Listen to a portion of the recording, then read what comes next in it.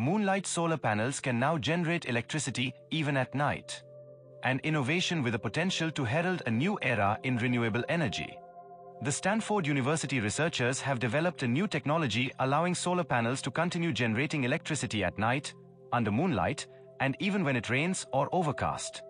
Stanford University researchers have addressed the perennial problem of solar panels unable to generate electricity at night. They have figured out a way to convert the night skies into power supplies by means of radiative cooling, popularly called as Moonlight panels.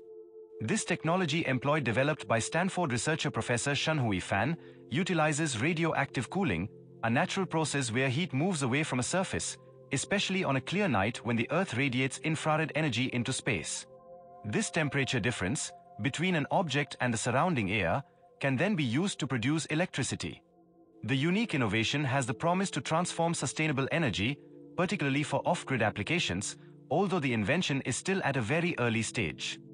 Nighttime solar panels would thus bridge the gap during night hours or the shaded periods when sunshine is otherwise unavailable. Consequently, solar energy adoption could improve significantly in areas with limited sunlight.